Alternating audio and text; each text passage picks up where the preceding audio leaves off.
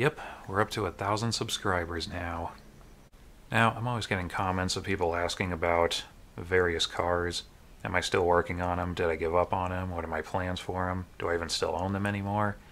So in this video, to get everyone caught up to date, I'm going to show you every project car I own, its current status, and my future plans, if I have any, including 2 cars that haven't made it on video yet. Now, this will not include other cars that I worked on or you may have seen on this channel that I don't own. This is pretty much just the cars that live here. Anyway, let's get started. Now here we have the 1961 Ford Falcon, the car that pretty much started my channel. I said in a previous video I planned to have this thing finished by summer of this year, and obviously that ended up not happening. I've just been busy with other stuff. I have been making some progress on it. I've been cleaning up the side moldings and putting them back on one by one. The good news is nothing I've rebuilt on this thing has failed yet. It's been a pretty dependable driver. Been driving it off and on these past couple of months. I was glad I was able to get it repainted, because that made a huge difference. It's like a brand new car now. I plan to go after the interior next. That will be the next big project. I've been putting money aside for that. I'm not sure when I'll be able to do that, but when I do, you'll see it here on this channel. And here we have the 2004 Chevrolet Classic, or Chevrolet Malibu Classic, whatever it's properly called. Now, you may think this is kind of an unusual choice car for me.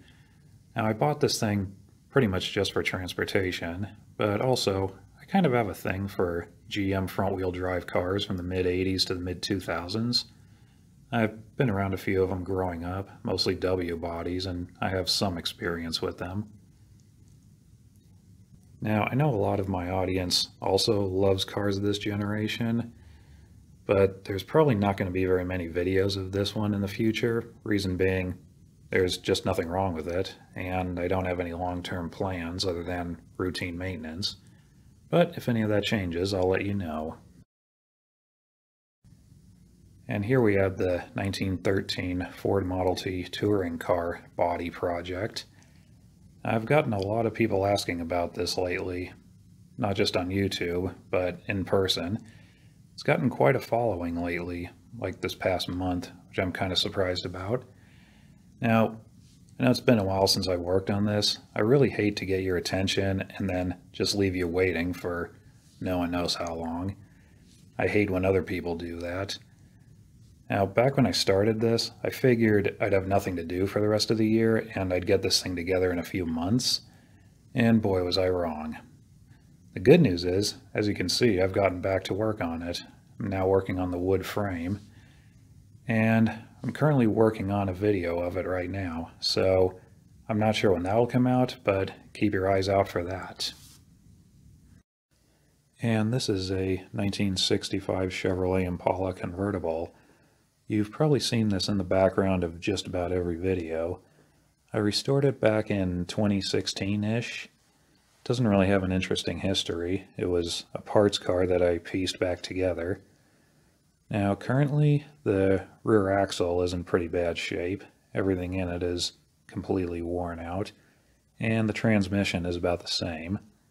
The synchros are shot, and the shift linkage is a mess, so it's not really drivable right now.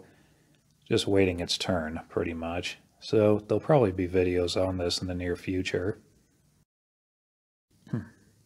And this is a 1918 Ford Model TT 1-ton truck. I bought this a few years ago for no reason other than it was cheap, and I figured I could use parts off of it if nothing else. But it immediately proved itself useful as a truck, just for hauling things, and I've been using it for that ever since. Now, I've done a lot to it in the time I've owned it. It didn't have a cab when I got it, so I made this one. And you may notice it does not have truck wheels on the back. That's because it's got a Model A passenger car rear axle that I put in it. The original truck rear axle was just, everything in it was broken and shattered and very poorly fixed. And it, like most of the big trucks, was geared 7.25 to 1, which gave it a cruising speed of about 18 miles per hour.